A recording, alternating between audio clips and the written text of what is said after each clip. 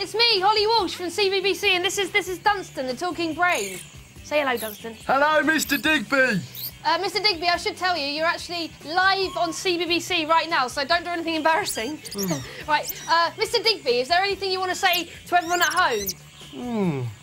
He doesn't look very happy, does he? No, he doesn't. I know, I've got something to cheer him up. Yeah? Mr. Digby, coming up next, it's new Gastronuts. Yeah. It's new! I don't know if that's worked. He doesn't seem that impressed. He doesn't look very happy. I don't know why. I love that show. Yeah, me too. It always cheers me up. Yeah. I'll tell you what, Dunstan, maybe you need to come up with some sort of primate-based joke. An ape pun. Do what you can. What do you do if you're hungry in the jungle? Put some bacon under the griller. I said under the griller. It's an ape.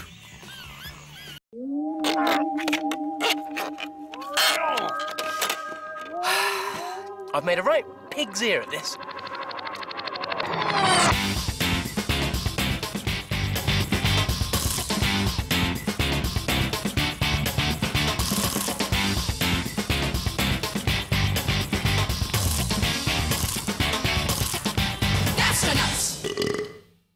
I've been wondering what happens to the food that we never see. Things like the feet and the faces and the hearts of the animals that we eat. Where does it go? How much of it is actually edible? Should it all go straight in the bin, or can we eat any of it? And I wonder if some of the food that we think gets thrown away actually ends up on our plates. Coming up, That's its bum. we discover the parts of a chicken you never thought you could eat. I think I'm gonna go vegetarian. We find out exactly what goes into the Great British Banger. And we eat the stuff you'd normally throw in the bin. Disgusting. I can't do this job on my own, so here to dig up the truth about the food we throw away are today's intrepid Gastronuts. Well, my favourite food is lamb, and I would probably never eat the nose or the bum because they're not really pleasant things to think about eating. I feel quite bad about throwing food in the bin because it's a waste and food is quite tasty and all the poor people in other countries don't really get much food. At lunchtime, I always throw away the crusts, I always throw away vegetables. We throw away the bones of our beef that we eat and I throw away the fat because I don't like it. I throw away my chicken bones and I give them to my dog. Who's seen one of these before? Me. Yeah? What do you reckon it is? An egg. You're so right. You're geniuses. OK, now, have you ever seen one of these? No. No. That is a turkey egg. Well, I've been wondering, why don't we ever see turkey eggs? Because they hide them. They hide them? Turkeys are really clever and they just hide them. It's not actually that, but it's a good answer. Is it because you eat them at Christmas? Mm-hmm. So they don't lay eggs and there's more chickens. The reason is they're actually quite expensive and turkeys don't lay that many of them and most of them get fertilised to use to grow more turkeys. To see which tastes best, we're going to fry a chicken and a turkey egg side by side in the same pan.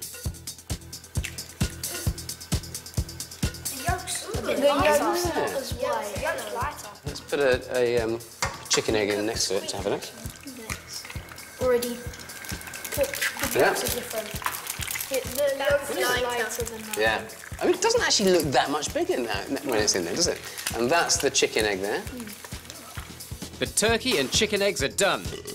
Time for the taste test. You have to compare the flavour. So now grab a little bit of the chicken one. What do you think? They do taste different. Is it a stronger flavour or a... It's stronger, the white is much more stronger than Ah. I think I prefer the turkey egg than the chicken egg because it's got a stronger taste, it's more texture to it. I prefer the turkey egg. A turkey egg. So the question is, would you eat it? Are you happy to eat turkey eggs if they're at the shops? Yeah. Most of us don't even realise that turkeys lay eggs, but they actually taste great. That got me thinking about other ingredients we wouldn't normally eat. Are there some more tasty treats we could be missing out on? What have we got here?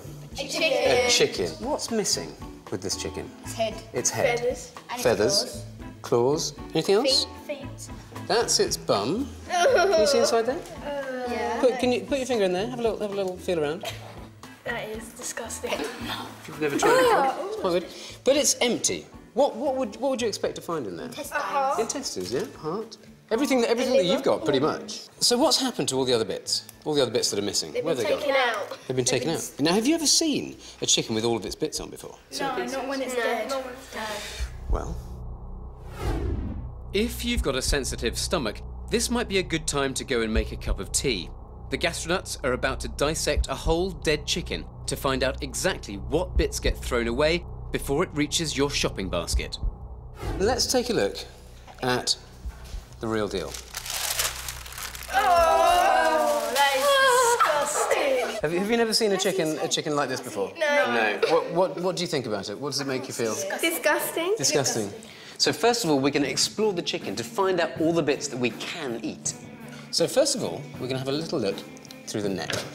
Okay, at this stage, we have to say goodbye to the head. What do you think about that? Can we eat any of that? No. No. But I'll tell you what, we'll come back to that later on because there might be something else there. That is a chicken's bottom. Okay. What we need to do, we need to get all of the insides out. Okay? Until relatively recently, we ate almost every part of a chicken, but nowadays we just like the white meat and legs. The rest of the bird ends up in pet food or fertilizer. But are we wasting perfectly edible and delicious food? You're gonna make us eat this. I think I'm gonna go vegetarian. Now, let's take a look at what we've got here. What do you reckon that is? Intestines. Intestines, exactly. We've all got intestines, haven't we? That little purple thing is a kidney. Yeah. Pretty small kidney, isn't it? So, what have we got here, guys? Anyone know what these are? Just pop that down for a sec, Harry.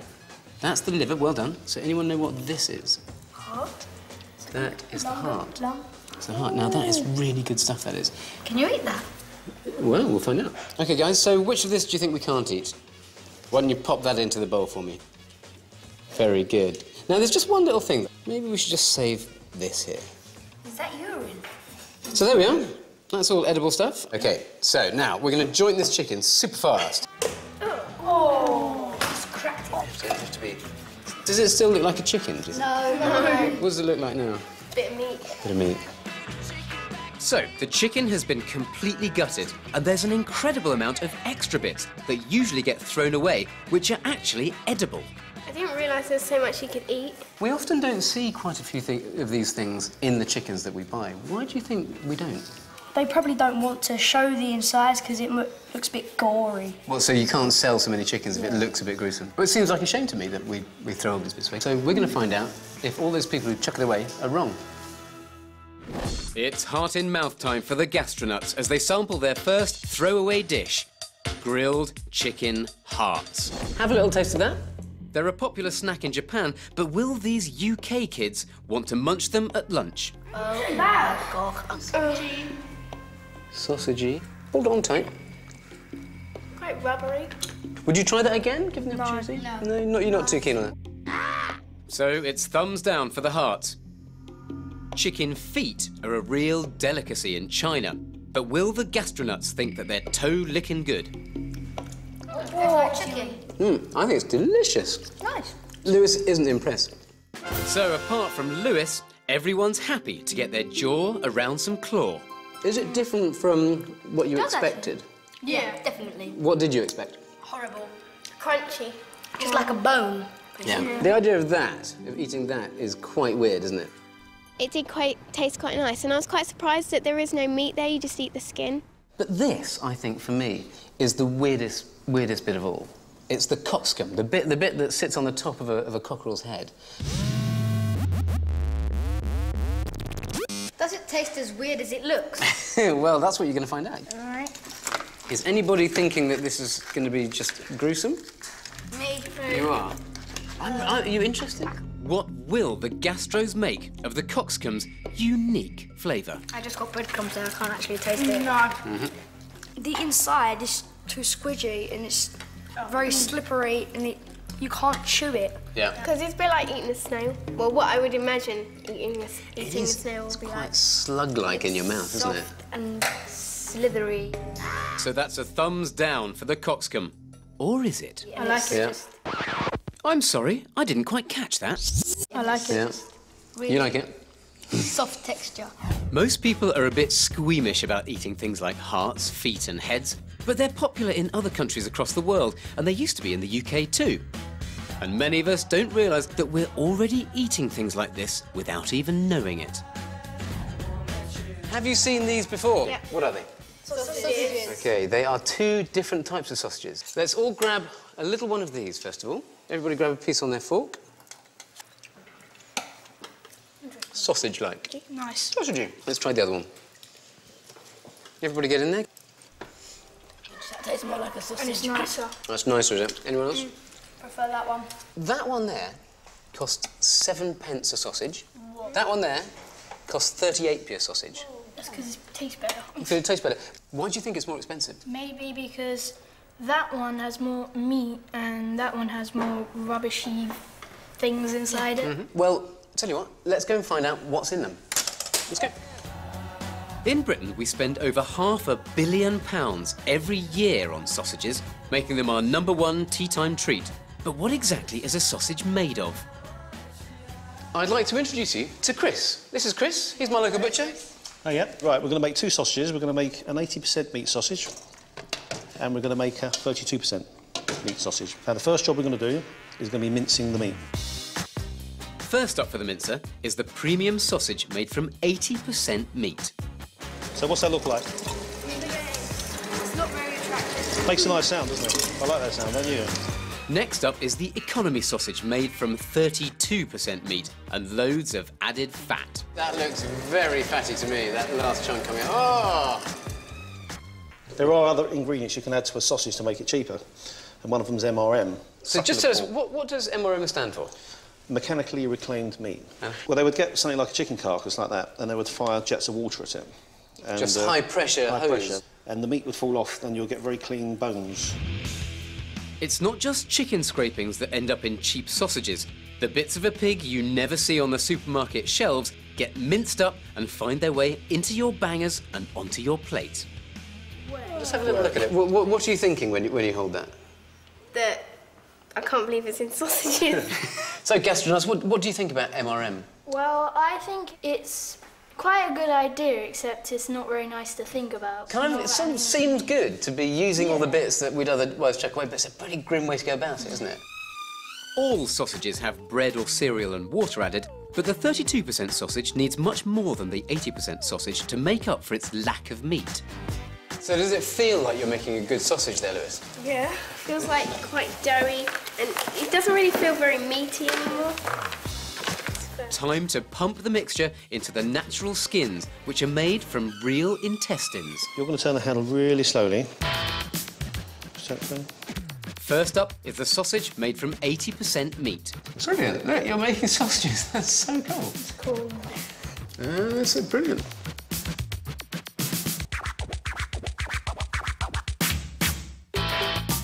So now we've done this one, this doesn't look like a sausage, does it? You just pinch it like that. So, while the premium sausages are being twisted, it's time to pump out the bargain basement bangers. Let's go for it, guys. Fantastic, that looks good. I've always enjoyed sausages, but now I see what's inside them. It's made me want to eat more of them. What's the difference between that and that, do you reckon? That's, like, much lighter. It's really light, isn't it? Yeah, they're very different, aren't they? That's brilliant work, look at that. Excellent. OK, let's chop that off there. Wow, well done. OK, so let's pick them up. So what do you reckon? That one's much lighter than that one, and I prefer that one. That looks full of fat, doesn't it? Yeah. OK, well, we should have one last taste test, OK? Yeah. Let's do it. OK, grab a sausage each. So, guys, has making the sausages changed your attitude to what you're about to eat? Well, to think what's inside the fatty ones and what's inside the nice ones, I would rather have the healthy ones. You'd rather have the healthy ones. OK, so let's taste them. I'm not telling you which one's which. I think it's the fatty one. That's the fatty one, bitch. Not much taste. Not much taste, no. So we reckon that's the cheap one. Everybody grab one of the other ones. Now, what are you thinking there? What's going through your mind? Very nice. Very nice. A lot Why? more flavour. More flavour? So much scrumptious. What's- Chewier. It's not as soft as the other one. Yeah. So basically, it sounds like you're all in agreement. The expensive ones are a lot better than the cheap ones. If you could only have 50p's worth of sausage, which meant you could have 1 expensive sausage or 7 cheap ones, and you were hungry, what would your decision be then? Expensive. You still just have 1 expensive one? I'd have the cheap ones because if I was really hungry, I'd just eat them. 7 cheap ones. So if you were hungry, you'd have them anyway. It's a tricky one, isn't it? Because, you know, people buy the cheap ones because, you know, you can't afford them. Yeah. We'd all like to have the most expensive sausages on the planet, I guess. I'm really surprised by how very little is in the cheaper sausage, because I thought there'd be at least 50% pork in any sausage. I would still eat a lot of sausages, but I would always check to see if there was fat or not that much fat in my sausages.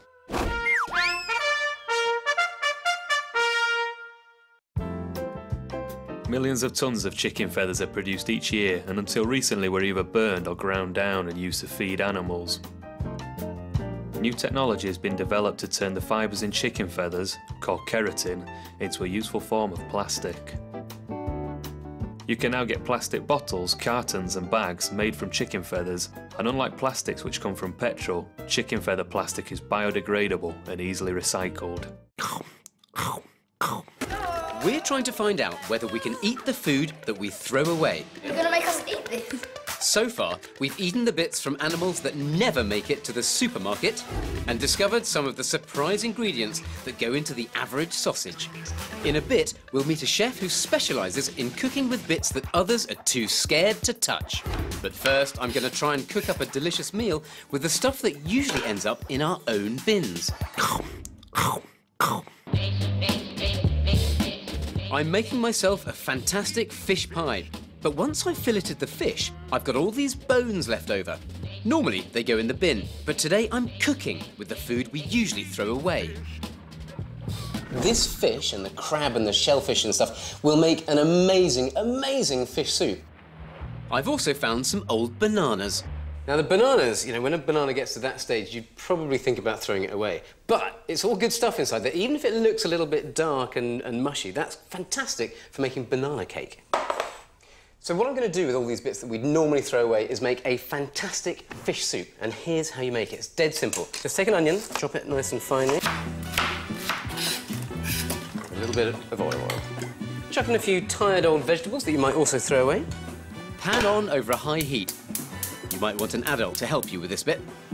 And then you take all of your bits and pieces of fish and just throw them in the pan. Some herbs and some garlic. A little bit of tomato puree. A can of tomatoes. Cover with water and bring to the boil. Well, while that's boiling, we'll get started with the banana cake. You take a couple of tired old bananas. Nothing too mouldy, obviously. That would be bad. See, they're very old, but it's still really good stuff. Mash. There we go. A good banana slop. You need just under 2 cups of flour, a cup of oil, a cup of sugar. We drop 3 eggs. Pop the banana in there as well. And then this horrible mess needs to be beaten well and turned into a lovely smooth batter. And then when it's all nicely mixed, put it into your cake tin. So this is just bananas that I would have otherwise thrown away. So you then put the cake tin into the oven at 180 degrees for about 50 to 60 minutes. So about halfway through, you need to take your fish soup, and this is the fun bit, an unusual cooking implement. You need to bash apart your fish, very gently so you don't splash yourself, and break down all of those big chunks.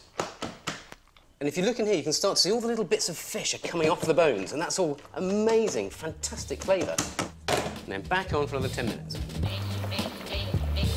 So when that's cooked nicely through, you need to strain it to get all the bits and pieces and the bits of bone and shell out. And all of this stuff here has got really good flavour in it, so you need to squish that through as well. Finally, I've got something that I can throw away, knowing that I've got every last bit of flavour out of it. A little bit of lemon in that. And there we have beautiful fish soup. Meanwhile, the cake should have been finished. There we go. That looks fantastic. Look at that. There we are. Leftover fish soup and overripe banana cake. Job done. So let's have a little taste. That is fantastic. You could charge a lot of money for that in a good restaurant. And that's just from scraps of old fish. And that is absolutely delicious. I'm so glad I didn't throw all those things away. We've become so fussy about our food that an enormous amount of it goes to waste, either because we chuck it out or because we'll only eat certain parts of what we produce. But in recent years, leading chefs have rediscovered classic dishes from the past where nothing is wasted. We've come to the restaurant of Tom Illich to see how he uses the stuff we'd usually throw out to make cutting-edge cuisine. Hello. Hello. Now, you're at the real sharp end of this, because Tom has to actually take all those things that we find quite strange and quite new, and he's got to make a business out of it. He's got to sell stuff. So Tom, what can you show us? I think it's the best way to go over there. Let's go and do it. Excellent. This is what we're going to be doing today. Does anyone know what that is? Is it a leg? No, but it's close to the legs. It's hanging out, and it does swing a little bit. Tail. Yes, it's an oxtail. Have you ever eaten tail before? Yeah. Grab one and see how heavy it is. So, guys, these tails basically spend their lives swishing flies away from bottoms. Is it something that would spring to mind to you that you'd want to eat? No. When I heard that it always just flaps around to stop flies from coming to the bottom, it made me feel like, ugh, I don't want to eat that. So, Tom, what are we going to be making? We're going to do ravioli with it. Obviously, that's going to be now slow cooked for about 8 hours. Then we pick the meat and roll it into meatballs, and that's what we end up with. What does it look like to you guys? Meatballs. It looks like meatballs, doesn't it? Exactly, that's what I call it, but it's an oxtail meatball. Shall we get on with it? Right, you need 2 pieces each. A little bit of egg. Not so long ago, the idea of eating tail would never have crossed the gastros' minds. Now they're actually cooking with it. Just keep on moving, don't be afraid, even if it breaks a little bit. Excellent, that's looking perfect. Good! That wasn't too hard, was it? They look fantastic, guys, look at that. Now we're gonna take it to the edible stage. So we're gonna poach this for 3 minutes, and all we do that is a bit of salty water with some oil so to prevent pasta to stick together. Shall we go and taste? Yeah. Excellent. At first I thought it was like a lamb's leg or something, but when Tom told me it was an oxtail, I was a bit disgusted, didn't really want to try it. And here we go, the finished product, oxtail ravioli. Looks very nice. So should we try it, guys? Yeah. That's pretty good. You know when you go to a Chinese restaurant and you have duck? It tastes a little bit like duck. Well, I would have expected it to be a bit more chewy and a bit harder. Yeah. But it's quite tender. I want to know how far the Gastronuts have come since their initial disgust at seeing what's really inside a chicken. I think Are they ready to embrace all the challenging food that Tom cooks, or will they let the idea of what's in it put them off? OK, napkins out, everyone. Hello again. What have you got there for us, Tom? First up, the Gastronuts are being offered some bone marrow, the soft tissue inside the hard outer layer of bone. What do you think about the idea of eating bone marrow? Disgusting. Disgusting. I didn't think there was actually anything inside the bone. I thought it was just a bone. The bone marrow is roasted and served with young spring vegetables and garlic bread. Dig it in. There's not a lot of meat in there, is there? Lewis, what do you reckon? it's quite nice, but I think there's too much salt. It's quite fatty as well. It tastes of fat with like salt on it. Yeah. I like it. You like it? They didn't even know what it was, but the gastros have scooped up the bone marrow like it was chocolate spread. Would you try that again? Yeah, definitely. My dog has bone marrow, and I think she's very lucky to get so much of it.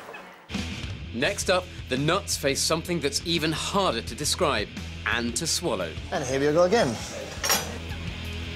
That looks extraordinary. No guesses? It looks like chicken, yeah. It looks Chicken. like chicken. Looks like chicken? Sweetbreads. They're not sweet and they're not bread. They're actually a gland that produces cells that fight infection. What do you think it's going to taste like? Quite soft, I would say. The sweetbreads are roasted, then served with goat's cheese and a salsa verde.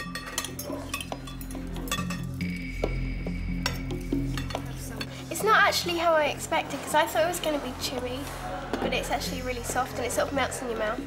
Really nice. Good texture, good flavour. It's really soft. So the gastros give a big hand to the glands. Did it look a little bit scary when it was raw? But having eaten it, you feel a bit happy about it? Nice. Finally, Tom cooks up his signature dish, something that will shock, amaze and potentially appall the Gastronuts. Here we go again. Oh, my word. That doesn't look very nice. That is... You've definitely seen that. Yeah. It doesn't look like food, but pig's head is a classic ingredient in British cooking. What do you think of that, guys? Interesting. Disgusting. Again? Weird. Why is it so different from seeing the bits that have been cut up? Because the bits that have been cut up, well, you're used to seeing them being cooked and raw. You're not used to just seeing a pig's head on the table. Yeah.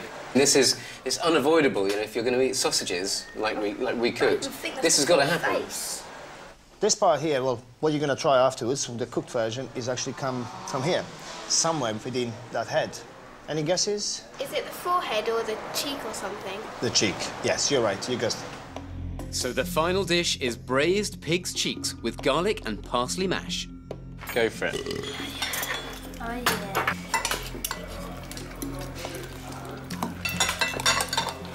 Is this your first taste of pig's head? Not sure I really needed to ask that question, but you gotta check. I think that's actually really nice. Why? It's got a nice texture to it and it's got a nice taste. So, pig's cheeks get smiley faces all round. I never thought I would ever eat pig's cheeks. But I don't think I'd be able to, I would ever eat any of the stuff that we tried. To think we chuck away the pig's head and the meat like this is on the head. It's quite strange that we chuck it away.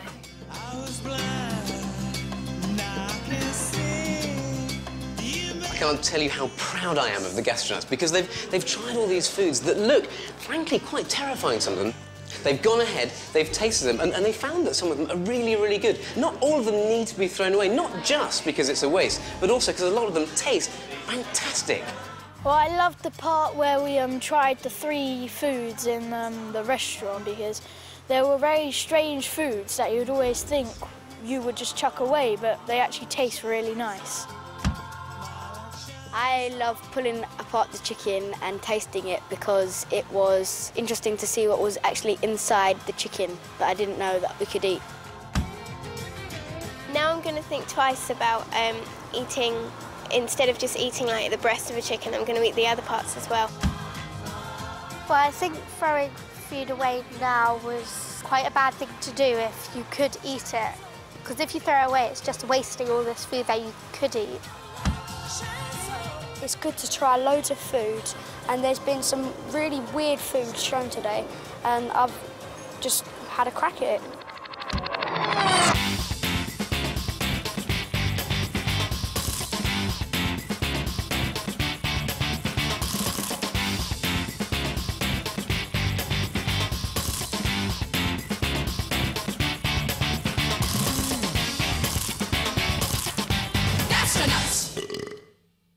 Turn meal times into an adventure with the Gastronuts website at bbc.co.uk/CBBC.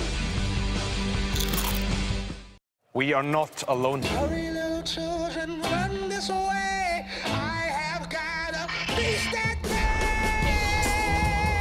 Summon all your mental strength. In this land of dangers and demons, lives can be lost.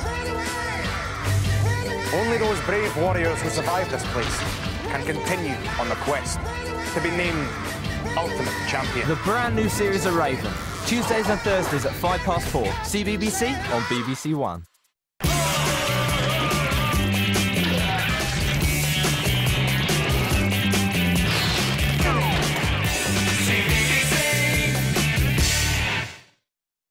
Hello, Mr. Digby. Hello.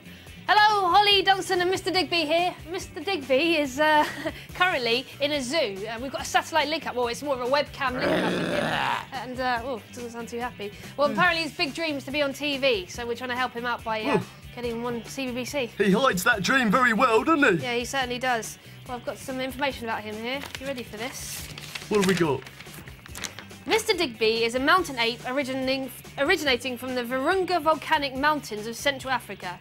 As a subspecies of the eastern ape, Mr. Digby is one of the world's largest living primates.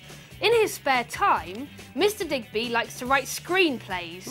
His greatest success to date being Saving Primate Ryan. Hey, I've seen that. Any good? It's, well, it's not bad. Okay. Yeah. Well, as a performer, he has appeared in Raw, the final episode of The Really Wild Show, and Blue Peter, when he pooed on the studio floor. Frustratingly, he has received little acclaim for this, finding himself often overshadowed by less deserving individuals like the elephant.